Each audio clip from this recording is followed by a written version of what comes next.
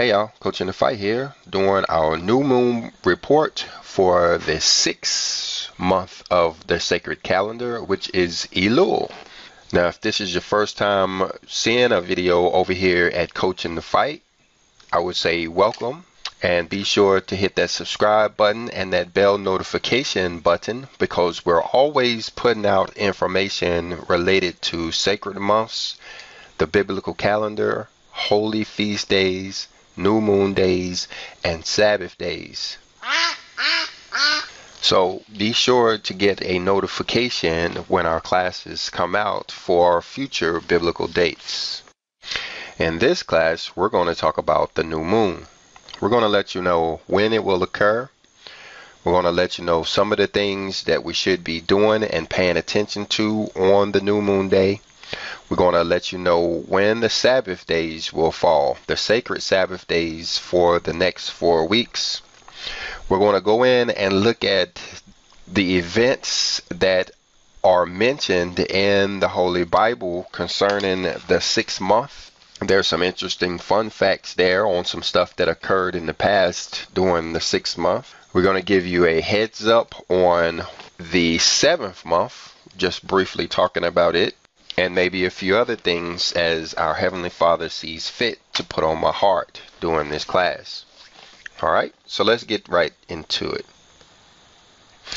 Now, one of the reasons why it's important to understand when the new moon occurs is because of New Moon Day. This is a celebration that takes place every month amongst our Father's people. Because whether you are aware of it or not, there's a lot going on the new moon day.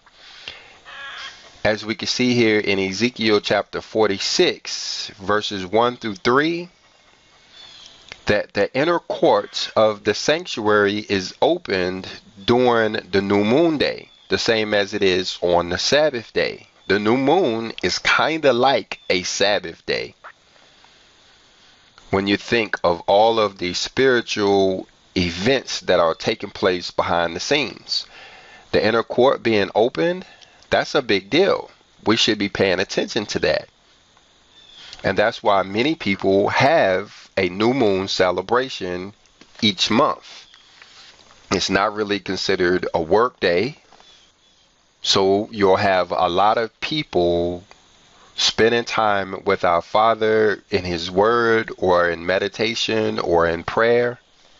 There are people who have dinners during this day. If you remember the story of King David and King Saul, it was on the new moon day that David was missing from the table, the dinner table, when Saul realized that David was aware of his plot to kill him.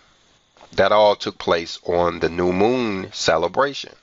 Now, there's a lot of people who are starting to stop by our channel, making comments on our videos, wanting to get information on what it is that we are supposed to be doing in order to get right with our Father. There seems to be something going on with all of the attention being drawn to the truth of our Father's Word these days. I don't know how big of a shift this is, but there seems to be a lot of people shifting towards holiness and righteousness these days. And so they ask questions, what are some of the things that they can be doing? Well, the new moon day is one of the first things that you could be doing in order to get yourself right with our Father. Why? Because the inner court is opened during that day, which means that this is a special time in the relationship between you and our Father. Remember that this tabernacle that he's talking about, where this inner court is the third temple that's actually built on the hearts of humanity. He's talking about the temple inside of you, where this inner court is opened. So that's a big deal. And that's why we do these classes, giving you time to prepare for this celebration. We should be preparing for the new moon celebration which includes a spiritual rejuvenation. That also occurs on the new moon day. There's a spiritual renewal that takes place, again, whether we know it, realize it, or not. So if we've been having a bad month, we should be looking forward to the new moon because it brings a spiritual renewal. But like we said, the new moon is very similar to a Sabbath day. Now, it is not a Sabbath day. Let me show you how this works. The first day of the month, as we've been talking about, is New Moon Day. It's not a work day. It's a holy day. The actual first work day doesn't start until the second day of the month.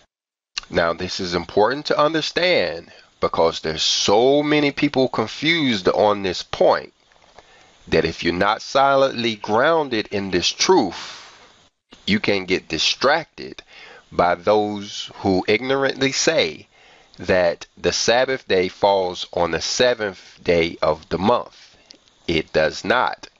The Sabbath day falls on the 7th day of the week, but the week doesn't start until the 2nd day of the month. So that makes the Sabbath day to fall on the 8th day of the month. Now, notice how the Sabbath day falls on the same day of the week as the new moon day until you get to the 29th day of the month. It is after the 29th day of the month that you'll start looking for a new moon day to occur. All right, now to find out exactly when this day will be in August, we come over to renewedmoon.com and see that we are expected to see the new moon on August the 28th. That would be the evening of August the 28th. And then we can confirm this when we come over to the U.S. Naval Observatory's Astronomical Applications Department page for the complete sun and moon data for one day, where we see that the moon rose almost an hour after the sun, and it sets a little more than an hour after the sun does in the evening time, which meet the requirements for the sighting of the new moon. So that would make Mondays the new Sabbath day. New moon day would also be on Monday the 29th, and then every Monday until we have a new moon will be a Sabbath day.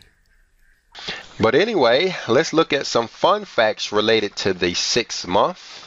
Coming out of the King James Version of the Bible, we're just looking for the word 6th month to see what events have actually taken place in the scripture. And it looks like the 6th month is an important temple building month, which is important considering that we are awaiting the construction or the final building of the third temple. It seems to already being built on the people's hearts now. But when will that construction be finalized and we be able to go into that temple? Well, that could have something to do with Ezekiel chapter 8 and verse 1. In fact, many verses in here seem to be talking about the events that had happened to Ezekiel in the 6th year, in the 6th month, and in the 5th day of the 6th month. He says that the hand of the Lord God fell upon him on that day, the 5th day of the 6th month. Looking at verse 3, he says, "And he put forth the form of a hand and took me by a lock of mine head, and the Spirit lifted me up between the earth and the heaven, and brought me in the vision of God to Jerusalem, to the door of the inner gate that looketh toward the north, where was the seat of the image of jealousy, which provoketh to jealousy." The seat of the image of jealousy? Verse 6 says, "He said furthermore unto me, Son of man, seest thou what they do, even the great abominations that the house of Israel committeth here, that I should go far off from my sanctuary, but turn thee yet again, and thou shalt see greater abominations. So this is talking about all of the horrible things that Israel is doing these days by way of breaking the law, breaking the Father's covenant, which you can read about in Exodus chapter 20 through 23.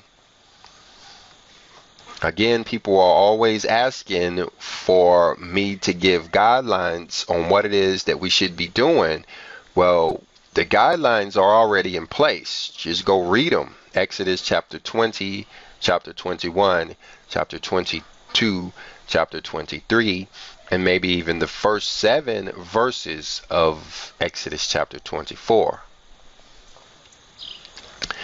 Down here in verse 16 of Ezekiel and chapter 8, we can see that his people are worshiping the sun and doing all types of abominations. I don't plan on hitting every one of these verses in here. I would suggest you, like I, go in and read this chapter sometime around the 5th day of the month, or maybe before, because this could have some type of significance when it comes to the third temple.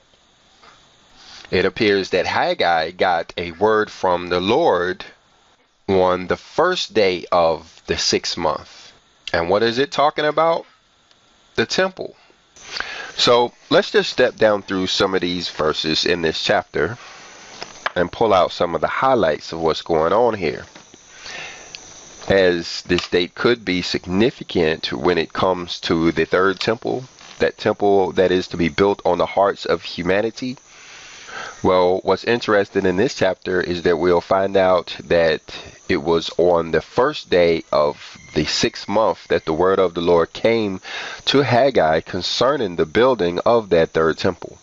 Now, Haggai was a prophet, and during this time, although Judah had been freed from the Babylon bondage, they still had not constructed a temple and didn't really have a homeland yet, because Jerusalem was still destroyed. Well, it was on the 1st day of the 6th month that the word of the Lord came to Haggai, and he went to talk to Zerubbabel, the governor of Judah, and Joshua, the son of the high priest, concerning the rebuilding of the temple. Now, we understand that their captivity ended in 536 BC. Darius II became ruler in 424 BC. So here we are in the 2nd year of Darius the king, which would have been about 422 BC, but yet they haven't gotten the idea to go and start rebuilding Jerusalem yet. That's over 100 years. And so our Father is coming to the prophet Haggai saying, hey, these people ain't even thinking about building my house back yet. As we see there in verse 2. Were they stalling, or what's going on there? Well, before we get too harsh on this, guys, let's understand our current situation. Talking about the third temple that is being built on our hearts, the hearts of all of humanity. Well, look how much progress all of humanity is making towards the construction of that house. How many people are actually trying to build our Father's house on their hearts? We are stalling too, and maybe for the same reasons. If you think of where we live as a modern day Babylon, I'm sure those people there were enjoying the culture and civilizations of the Babylon of the day, taking advantage of worldly things. Well, that is exactly what's going on now as we are delaying in building the third temple. But let's go on. So then came the word of the Lord telling Haggai to go to Zerubbabel and the son of the high priest and say, is it time for you to dwell in your own houses while the house of the Lord lay waste? You guys are building your house. What about building my house back? Consider your ways, says the Lord. So it was on this day that our Father is putting on the hearts of the prophet, the ruler or the governor, and the high priest to start considering the construction of the temple. Now notice this part down here in verse 6. The language kind of changes a little bit, as if the Father is tying their poverty or their misfortunes to the condition of the temple. It says, you have sown much and bring in little. Ye eat, but ye have not enough. Ye drink, but ye are not filled with drink. Ye clothe you, but there is none warm. And he that earneth wages to put it into a bag with holes, saying that your efforts are in vain. You're not really getting the fruit of your labors. Now this implies that they were covenant breakers, which they probably were, hanging out there in Babylon. You can imagine not many of the citizens of Babylon were hurrying to keep the feast days and the other rules of the covenant. I mean, again, look at how we live today. Do you see a lot of the citizens of modern day Babylon trying to keep the commandments, statutes, and the judgments that you find over in Exodus chapter 20 through 23? Well, you read over in that covenant how you are supposed to get all of these blessings when you start to keep the covenant. And a lot of those verses that talk about the blessings talk on the things that are mentioned here in verse 6 of Haggai chapter 1. Food, drink, clothing, shelter. Those are the promises of keeping the covenant.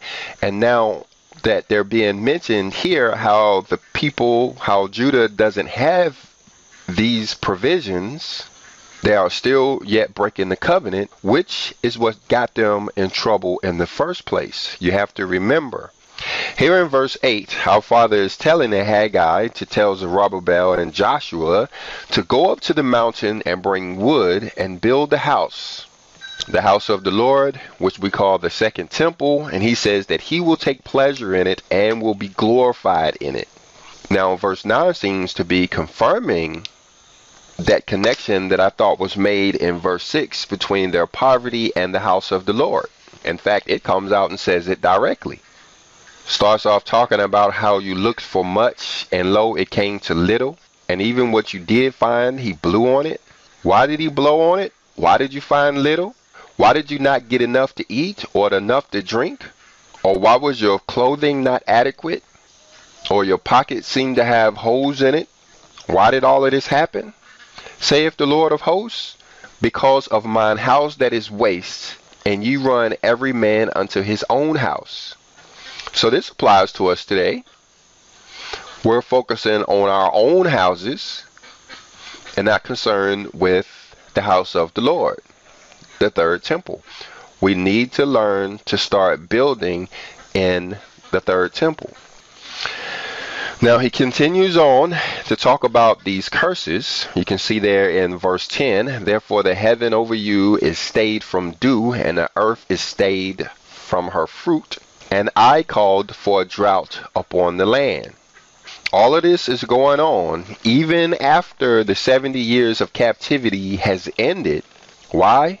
Because they haven't taken the time to rebuild the temple. The temple is extremely important. And you think that our temple, the second temple, was destroyed even before 70 AD, and we haven't taken the time to build it back?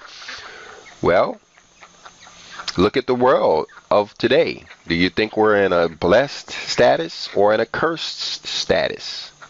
He brought a drought upon the land, the mountains, the corn, the new wine, and the oil, which, as I mentioned a few minutes ago, are all tied to the blessings that we were supposed to get when we keep the covenant.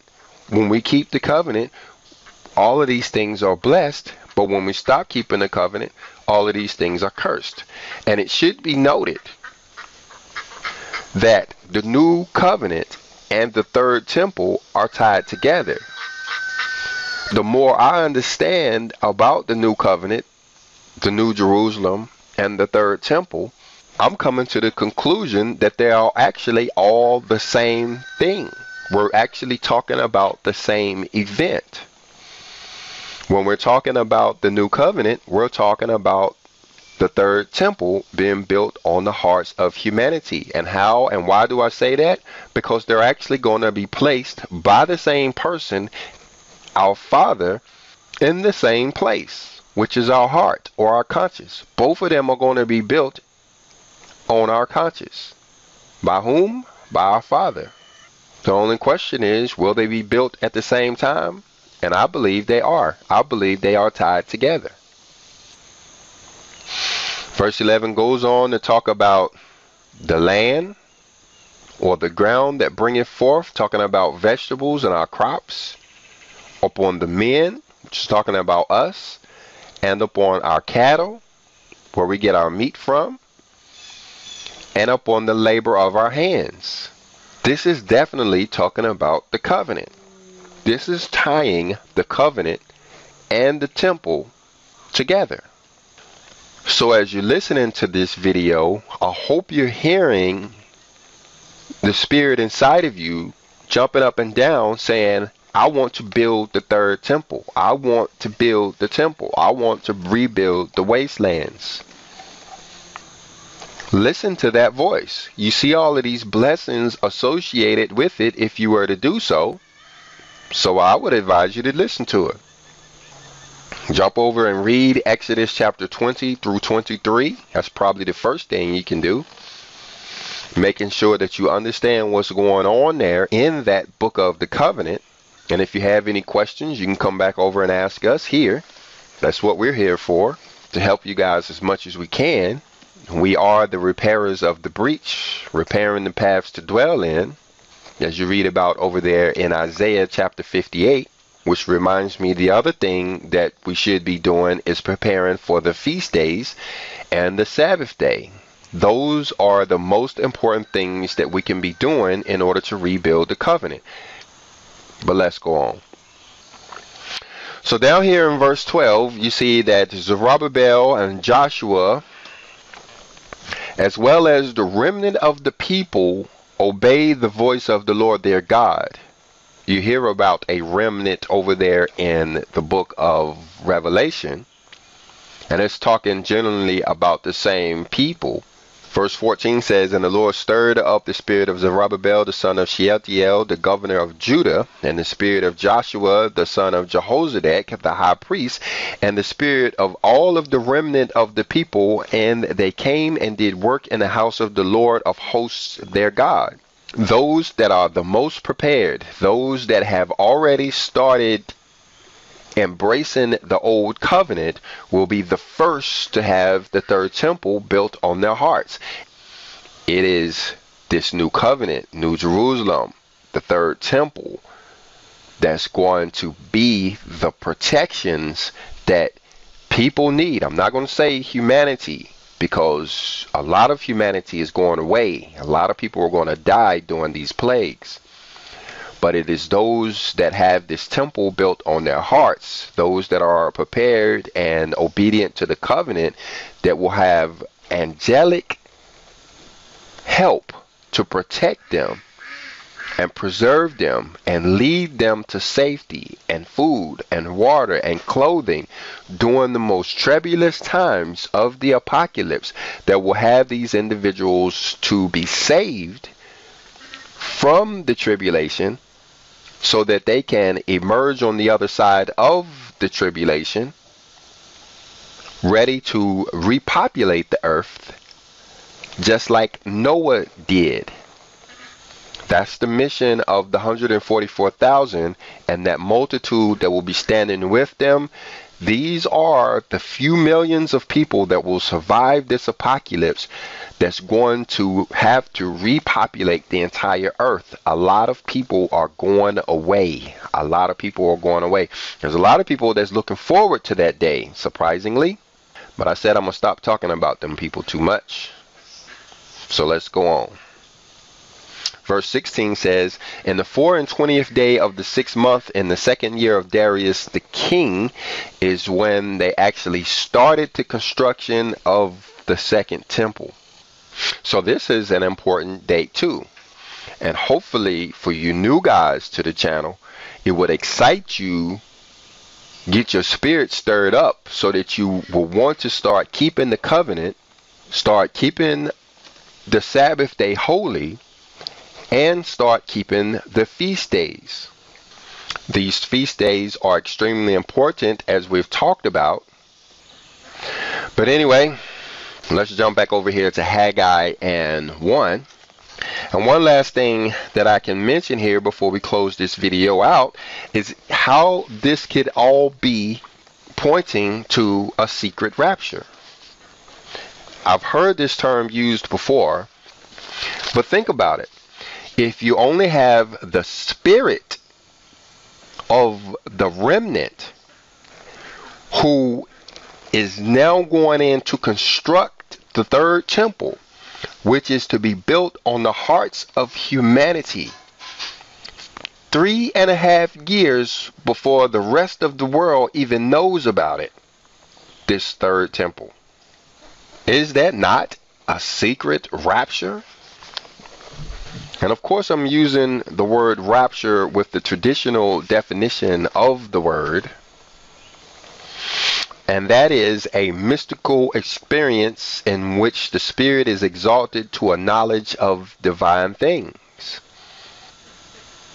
So how could it not be a secret when the rest of the world will be intentionally trying to ignore these guys as they want to remain in a Babylonian type culture and don't want to embrace the ways of the kingdom of heaven just yet, and plus is only affecting the remnant? This is what I believe they call your secret rapture. But I said I was going to stop speculating, so I'm going to go ahead and close this video out. If you got something out of it, go ahead and hit the like button. If you didn't, hit the dislike button. But leave us a comment either way. Check out these end screens that are popping up right now, pointing you to some videos that you should be highly interested in right now. And may our Father bless you and keep you. And may our Father make his face shine upon you and be gracious unto you. May our Father lift up his countenance upon you and give you peace. I love you guys. Godspeed and shalom.